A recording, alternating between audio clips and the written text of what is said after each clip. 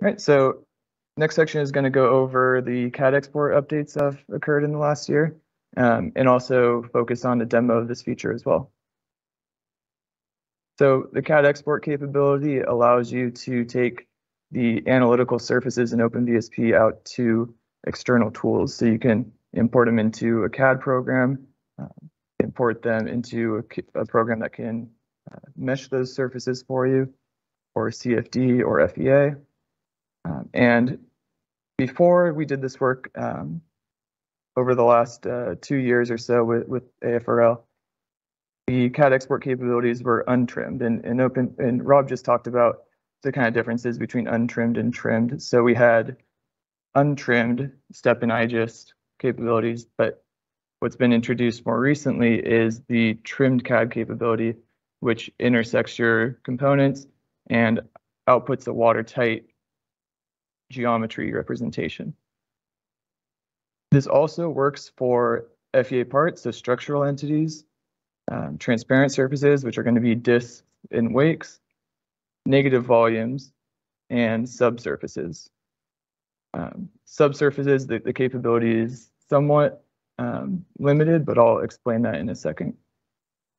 So the difference between trimmed and untrimmed for CAD export. So untrimmed, you're going to go through File, Export, and click the untrimmed format. So untrimmed step, untrimmed IGEST structure. For trimmed, you're going to go through Analysis, Trim Surface, Intersect, and Export if you're trying to get the entire model out. If you want to do a structural model, you'll go through Analysis, FEA Mesh, and then Export CAD.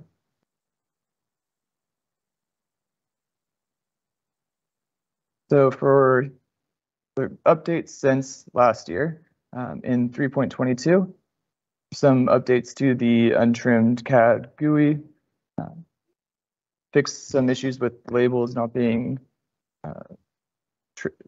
copied over to the file format, and then added some options for users in the trim surface GUI. So that includes the binary adaptive refinement tolerance control and the option to demote surfaces to cubics before they are intersected and exported. For the most part, you'll want to leave these alone unless you start experiencing issues with your export.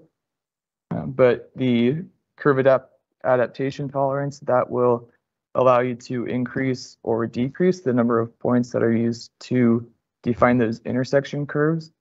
So that can sometimes help with the trimming algorithm if that parameter is adjusted.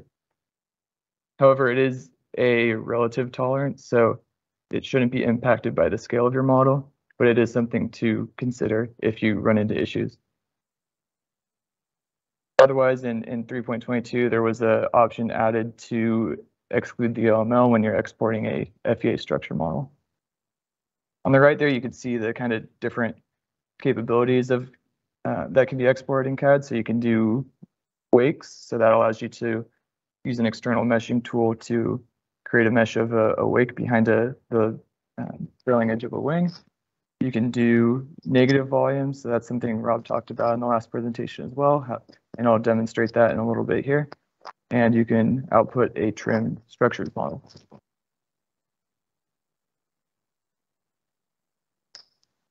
Right now, the limitations of this capability, so with FEA parts, those are trimmed against the skin. So the cutting plane is trimmed, but the actual skin is not broken at those intersections. I could show that in a second here too. The intersections between those FEA parts, those don't cause breaks in the surface as well. Similar with transparent surfaces and subsurface, those are all exported just as the surface curves. They're not used to break up the surface. In terms of the best practices with this feature, always try to start small and work your way up. So add a component, then try exporting, then add another component, try exporting. Just make sure you can export each individual additional component and trim the model successfully. before you just try doing the entire aircraft that you're modeling. Try to avoid intersections that can be difficult, or at least look out for them. So things like the intersection of two planar surfaces, there won't be a solution to that, or coplanar solutions. So make sure you turn off your symmetry if you have trying to model a vertical tail and you rotate the default wing without turning off symmetry. That will also cause the solver to fail. The terminal is used to output a couple of messages that can be used to check if there are any issues with the trimming operations. I believe it'll say something along the lines of failed to close loop or something along those lines. If you see anything like that, or your model fails to open when you import it into an external tool, you might be able to make improvements just by moving things around a little bit. And you could also zoom in on the intersection curves in the GUI. You can see kind of an example in that image on the right there. If you zoom in on those blue curves, you'll be able to kind of see if there's anything that might jump out as odd, like a jagged intersection or something along those lines. For the structural model export, it's a good idea to turn off symmetry if you can, because that'll avoid potential issues with the spar from the symmetric wing failing to merge correctly and trim correctly with the spar on the other side. The trim CAD capability also works great even if you just have a single component in your model. So just because it includes all that connectivity information in there, sometimes it work better than the untrimmed representation. So something to consider. Even if you aren't doing any surface intersections, you could still use that tool to export a CAD model. All right, so I'll go ahead and jump into the demo next.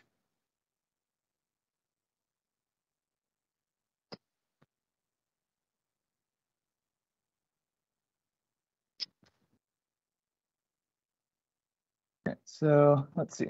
Go ahead and open up a model I've already generated just to save some time here. So very basic airplane. So just a pod with a main wing, a horizontal tail, and a vertical tail. And I added some subsurfaces in there as well. So first thing I'll do is I can show you the difference between the untrimmed and trimmed CAD export. So I'll start by untrimmed. I go to export and untrimmed step struct, untrimmed IGES, and untrimmed IGES struct. Go ahead and click untrimmed IGES. And so for the untrimmed GUI, you can specify the length unit. So this is just what gets written into the file. So when you import it, the external program knows what scale your model is in. You can split subsurfaces. So you could turn this on or off to basically include those subsurface curves. Split UW constant subsurface. That allows you to place a U or W line subsurface and have it actually split the surface on there. And I'll demonstrate these in a second as well. You can omit the trailing edge surfaces. Let's denote surface to cubic feature, which I explained earlier. And then you have an option to move props to the origin and export them from there instead of their absolute location. The last section on here is all information that gets written to the file. So you can identify different surfaces and things like that in your external program that you imported this CAD file to.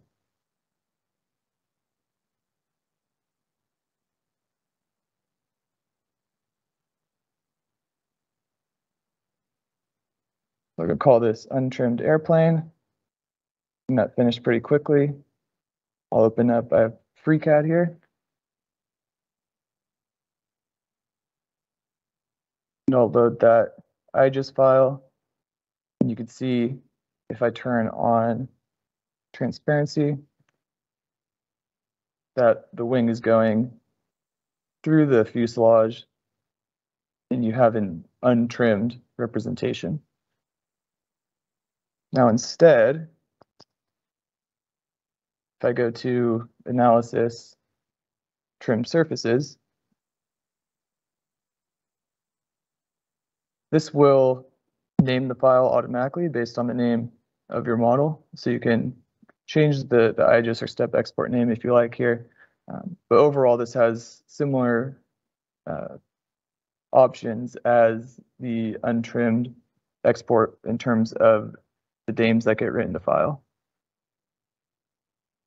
For step files, you can represent as a BREP.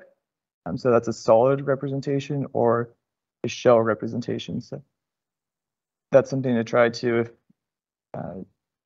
certain programs are not working with the BREP representation. You can see if shell representation has things come out a little bit better. The step tolerance, which is available for untrimmed step exports too, that just gets written to the file, and that controls how, in the import process in your external program, how points are potentially merged when they're close together. If I go ahead and click this intersect and export button, that will go ahead and calculate all the intersection curves, generate boundary loops, and use that to connect everything together and trim the model. You can see on the display tab, if you'd like, you can turn on or off the display of the curves, the points, and you'll have the intersection curves and the borders of each surface.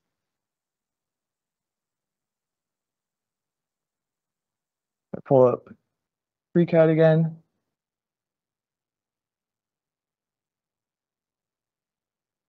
This is the IGES file again.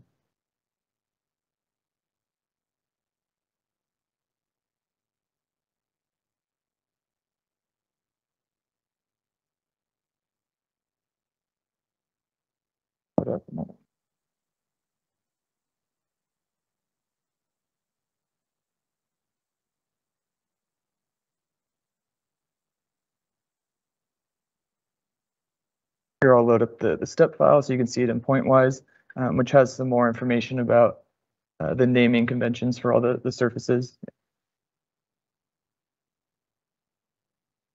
There you go. There's my IGES file, and you can see now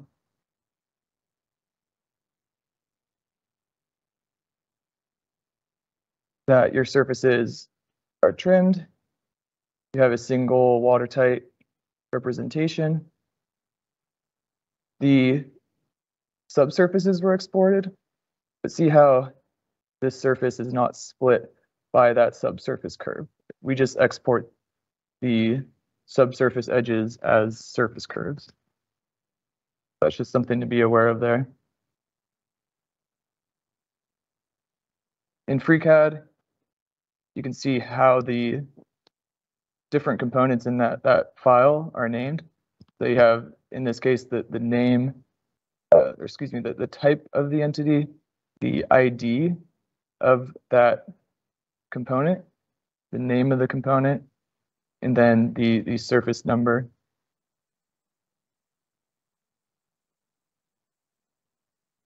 Next, I can show in FEA Mesh how to export a structural model. So what I did here, hide this, show. So let's take a look. I made two examples. Let's take a look at the main wing. So here, this is a little confusing because it's showing the subsurfaces in the FEA structural model and on the wing itself. So that's what that's showing there. I'm gonna go ahead and turn off symmetry. I could click this export CAD button, or you can mesh the whole thing and that will also still export to CAD if you have these export options selected.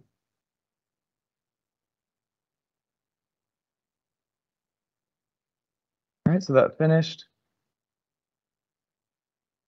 Open up that file, FreeCAD as well.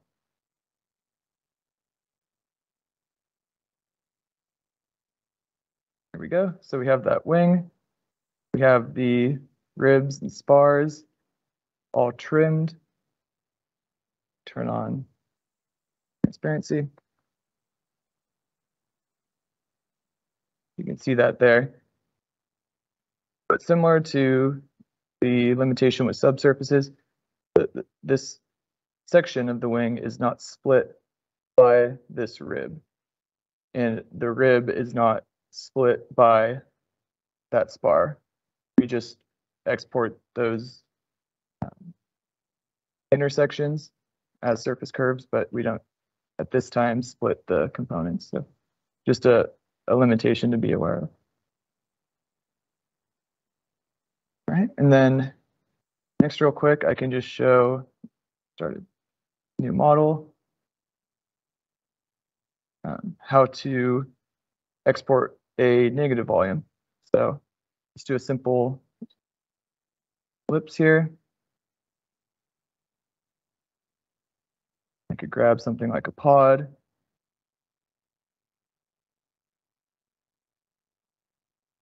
Maybe change some of the angles here, move it around a little bit, and make it a little bit bigger.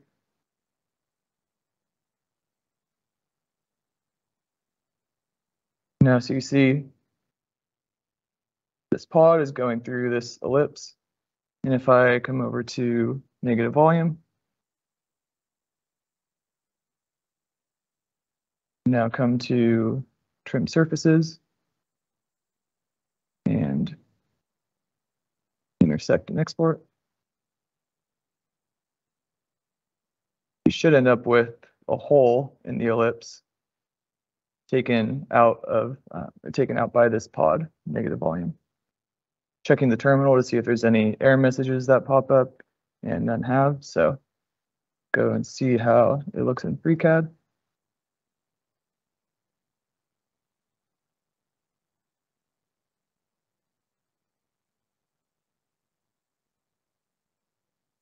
And there you go. You have an ellipse with the hole poked through it from that pod. So that's how those negative volumes work. You can get fairly more complex here, but this is just a very simple example to kind of show the general concept. Are there any questions on any of the trimmed CAD capability updates that anyone would like me to go over? Yeah, Justin, we've got one on the conferences IO.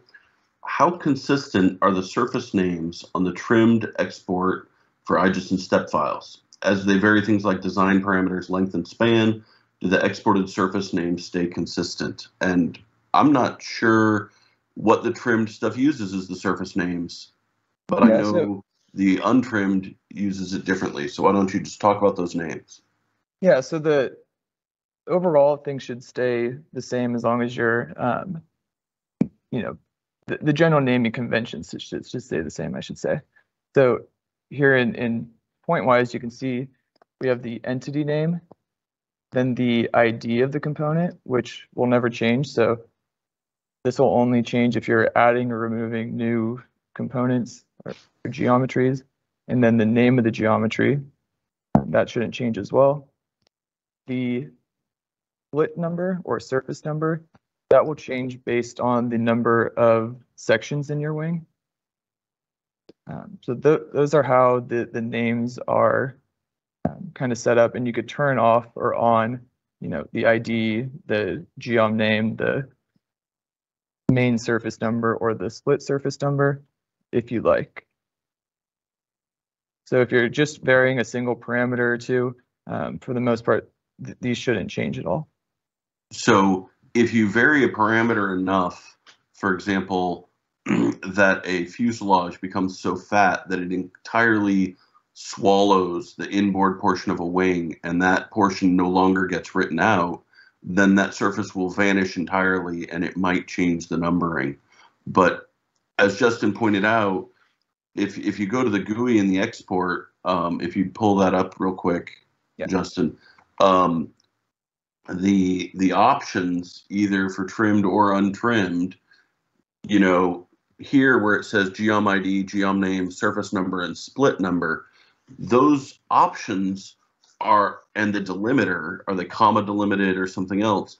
That's really just about the surface name. So if you're satisfied with just knowing the geom ID or just the name, and the name is whatever you've typed into this component, then that's the only name that'll come through, and it will be completely, totally stable for parametric changes. If you have two wings and you named them both wing, and you want to be able to tell which one is which, then turning on geom ID will give each geom a unique thing. Likewise, surface number, that'll handle things like symmetry. That'll separate the difference between a left wing and a right wing. And then that split number is, before we do an intersect or when we export a surface, we split the entire geom along all of the feature lines. So as long as your feature lines stay the same. Now, some feature lines are detected by an angle difference. And so if you were varying skinning and you went from a perfectly smooth joint to something with a cusp, with a corner, then a feature line would appear and the split numbers would change to reflect that. But you can basically, depending on how verbose you want your name and how specific, you can have a name that is very stable or a name that might vary some depending on other things. Yeah, exactly. Great. Thank you, Rob.